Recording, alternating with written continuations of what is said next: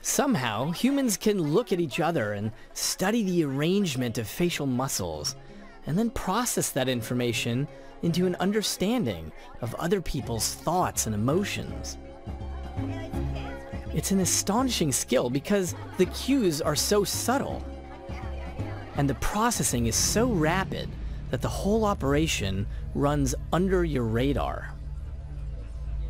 It only takes 33 milliseconds for your brain to process basic information about someone's facial expression and start reacting to it. So you're going to put one electrode right above your... So how does it do that? And the other right on your cheek. Here we go. Great. I've invited a group of people to run an experiment. I've wired them up to a machine that measures movements in their facial muscles, and I've asked them to look at photographs of faces.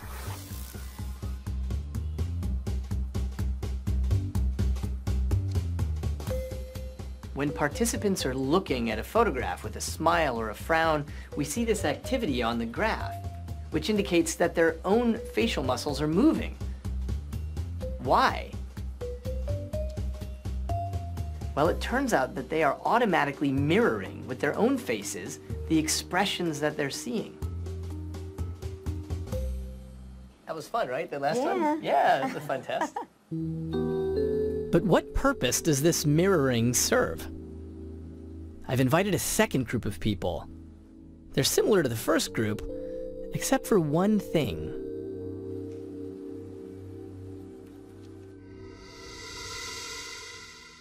This is the most lethal neurotoxin on the planet. If you were to ingest even a fraction of this, your brain could no longer tell your muscles how to contract, and you would die of total paralysis. So it seems unlikely that anyone would pay to have this injected into themselves, but they do. This is known as botulinum toxin, or Botox. If you put it in your forehead muscles, it paralyzes them to reduce wrinkling.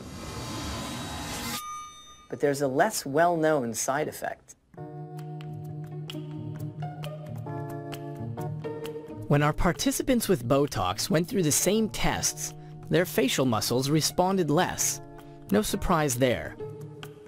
But replicating an experiment out of Duke University, we had both groups look at facial expressions, and now they were asked to choose the word that best described the emotion they were seeing.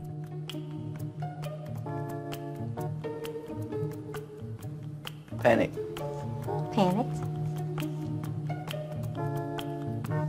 Upset. On average, the Botox group was worse at identifying the emotions correctly. Skeptical? It seems that the lack of feedback from their facial muscles impairs their ability to read other people. The paralyzed faces of Botox users not only makes it hard for us to tell what they're feeling, those same frozen muscles make it hard for them to read us. And that tells us something. When I'm happy or sad, part of that feeling relies on the unconscious feedback from muscles in my face. And our social brains take advantage of that.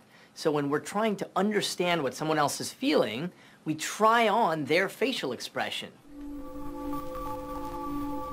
This automatic mirroring of expressions is just one way in which we understand others.